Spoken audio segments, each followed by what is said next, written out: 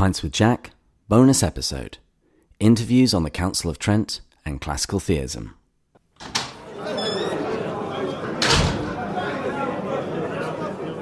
Hello and welcome to Pints with Jack. It's David here, and over the past couple of weeks I've been a guest on a couple of podcasts, so I wanted to let you know about them. I was invited onto Trent Horn's podcast, The Counsel of Trent, and the title there is a pun, so it's Counsel S-E-L. We actually recorded 2 episodes, and I spent most of the first episode talking about the life of C.S. Lewis. Here's a little clip. And he wasn't always a Christian. No. So tell us about his early life.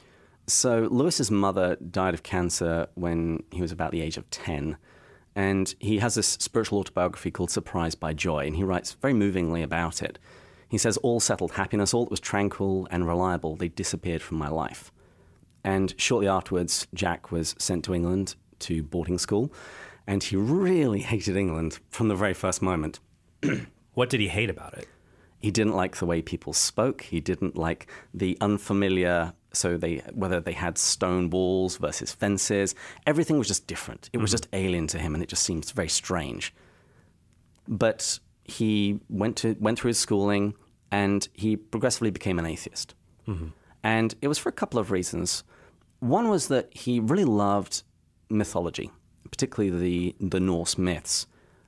But in his education, he was told that all paganism is false, all of Christianity is true. And not only did that not ring true to him, well, if the pagan mythology is just made up, well, then so is Christianity. They're just myths, lies breathed through silver, as he described it. Right, so he would be like a lot of modern atheists today who say, well, I just believe in one less God than you do. You know, you don't believe in Thor, you don't believe in Zeus. Well, I just believe in one less one. So he basically in the early 20th century, he was adopting this modern atheist argument even in the early 20th century. Mm. And the other argument he adopted is also a very common one. It's the problem of pain and suffering. Right. He would often quote the Epicurean poet Lucretius, who wrote, had God designed the world, it would not be a world so frail and faulty as we see. Mm-hmm. He couldn't reconcile the idea of a good God with the world that he saw around him and also the own suffering that he himself had experienced. After the death of his mother. Mm-hmm. So he's going through boarding school. He's an atheist. After school, though, he goes and he fights in World War I. Yes, it surprised a lot of people to know that he's a veteran. He actually arrived at the front lines on his 19th birthday. Oh, so wow. That's quite a present. And so you get this atheist who already has a pretty hardened view about the world. You go into World War I. I mean, that's honestly, even compared to World War II, that was probably the most devastating war in the history of the 20th century, just in its brutality with the trench warfare, chemical warfare. I'm sure that probably had an effect on him. Absolutely. But he said he never sunk so low as to pray. So even still, people sometimes say there's no atheists in foxholes, but there are people who are still atheists, and even the horror of war kind of solidifies their cynicism towards the world, and they just see all this evil and they can't see God, though that changes because afterwards he goes back to Oxford and he really doubles down on the schooling. Oh, yes. He gets 3 firsts. He gets it in Greek and Latin literature, philosophy and ancient history, and lastly in English. Although it doesn't warm my heart to know he was just terrible at mathematics. You know, you have this very great man, but with this very great failing, he just couldn't add numbers together. Well, I appreciate that. That helps me because I am not very good at math. And I think, honestly, it deals with the teachers you have. Like in high school, I had an amazing history teacher, and that set me on my love of history. And so that's allowed things to go very well for me to really enjoy studying ancient history, connecting the faith in that way. I didn't have as strong teachers in mathematics, though. Mm-hmm. And so when I was doing my math work, it just didn't click for me. So it's so funny. Now, I can do history, I can do English, but math just still boggles my mind. We can't be perfect at everything. And it was the same with Lewis. And what's quite delightful is you'll find regularly in his books he'll use mathematics as an example. In particular, that if you are doing a sum and you make a mistake, there's no good in just carrying on. You're just going to propagate the error. You have to go back to where you made the mistake and fix it there. And he knew that from experience trying to do all his math homework. Exactly. All right, so he's a very learned individual. So that was my first episode with Trent. And we then spent the second episode talking about the wisdom that can be found in Lewis's writings. Here's another little extract to give you an idea of the sort of thing that we spoke about. But let's talk about that basic belief in God, because I want to talk about some other arguments Lewis puts forward people may not be as familiar with. I had a friend request from the other day a resource for a relative of hers on the subject of knowing that heaven is real, but not one that's religious, one that's more philosophical. Mm-hmm. And I said, well, it's kind of hard to prove heaven just from philosophy. But then I thought, I'll give you one argument, the argument from Desire. Yeah. By C.S. Lewis. And that might be helpful if you want more than just a biblical defense of heaven, but a philosophical one. Tell us about Lewis's argument from Desire. Honestly, this is my favorite argument for the existence of God. It's not the most rigorous of philosophical defenses that you will ever find, and it certainly isn't in Mere Christianity, where Lewis doesn't present it as a syllogism and qualify all of his terms. Right. But he communicates something that I always feel just resonates very deeply within me. And he starts off by saying, the world around us disappoints us. It's just inevitably going to let us down. And he asks us, well, how are we going to respond to this? And he says that there are three main ways. The first is the hedonist way. If your car disappoints you, if your job disappoints you, if your wife disappoints you, just get new versions of all of them. If you don't have enough money, go get more. Just get what makes you feel good. Exactly. Find whatever will make you feel good. And the belief that there is something out there that is going to plug that gap in your heart. Mm-hmm. The other way, he says, is you can just be a stoic and just accept the fact that life is going to let you down.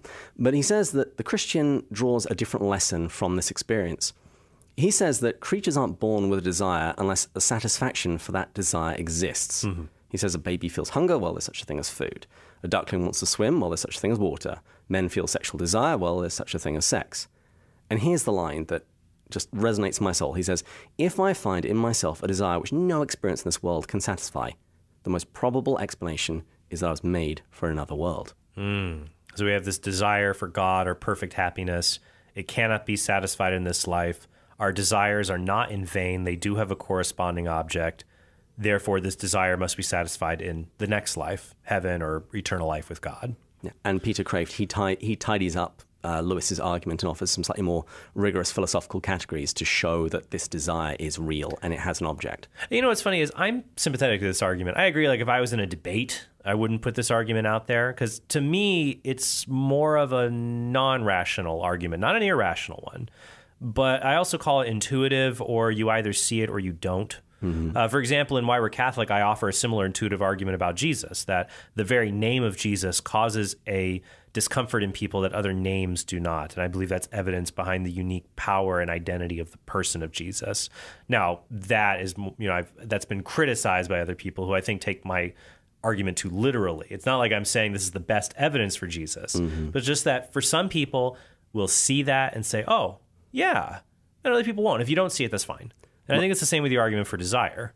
My other favorite one is, there is the music of Johann Sebastian Bach, therefore there is a God. Yes, that's Kreeft's, I think in his 20 arguments for God, I think that's number 18. He says you either get this one or you don't. Right, and I think that's the case, and it's okay to present that. Now, I've thought about the argument for desire, and I've always put on my philosopher's hat, and I always try to debunk my own arguments I use.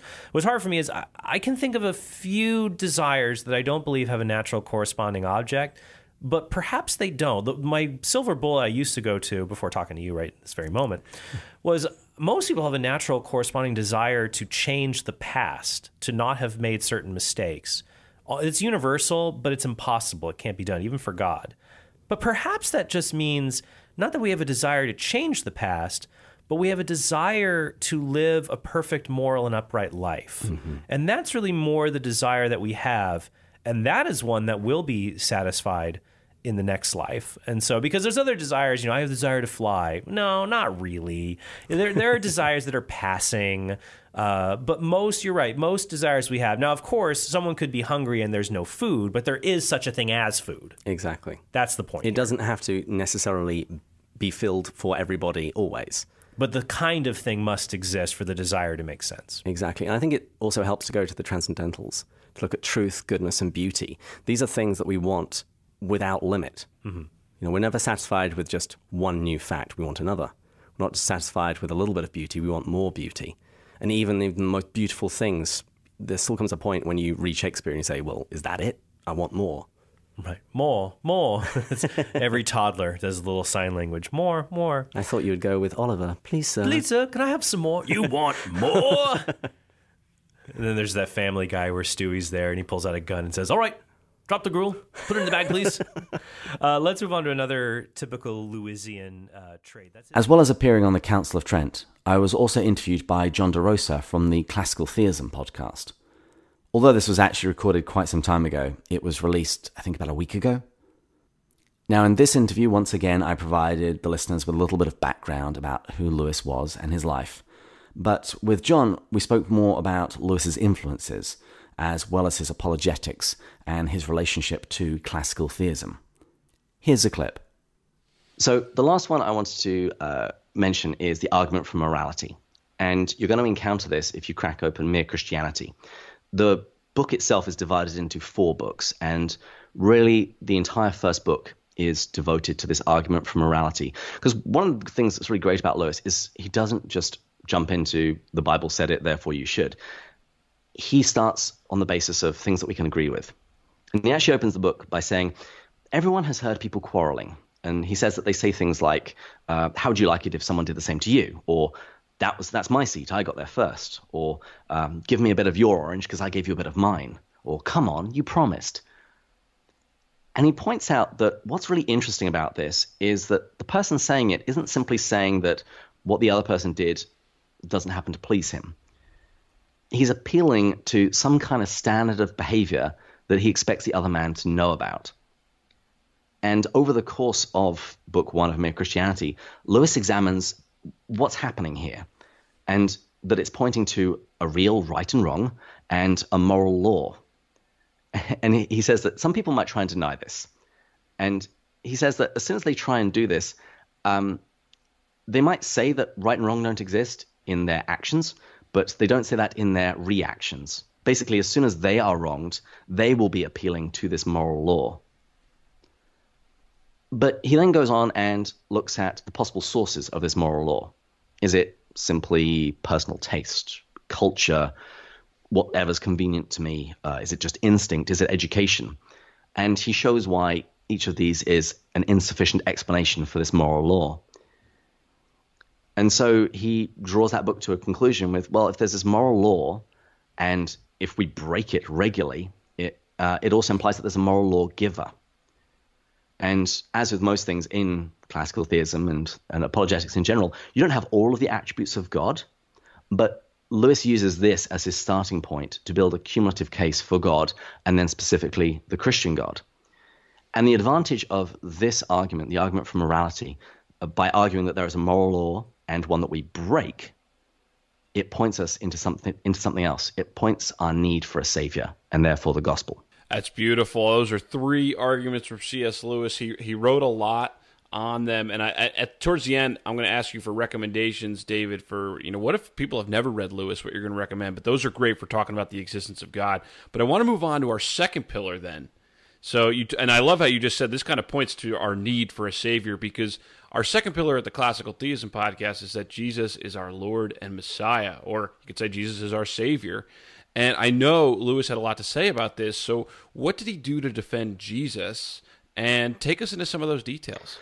Well, returning to Mere Christianity, again, at the end of Book 1, he's concluded that there is this moral law and there's this power behind the moral law. And then as he goes through Book 2, he looks at what this could be, and he looks at the rival conceptions of God. So he first of all looks at pantheism and looks at why that's incoherent. He looks at dualism, sort of something closer to Zoroastrianism, the idea that there are these 2 equal and opposite powers in this perpetual battle. One is good and one is evil. And again, he shows why that's an incoherent worldview. And then he eventually brings it all of the way to Jewish monotheism and ultimately Christianity, and about how the God of the Bible has reached out to us, firstly through our sense of conscience, the moral law that we've already talked about, as well as sending the prophets and the good dreams. That's what he calls what he sent to the pagans, the idea of the both the Greek mythology and also later the philosophy. That it was a preparing them for the gospel, and then ultimately the coming of Jesus. And in apologetics, you've got to go to the person of Jesus, because that helps you sort out truth very quickly.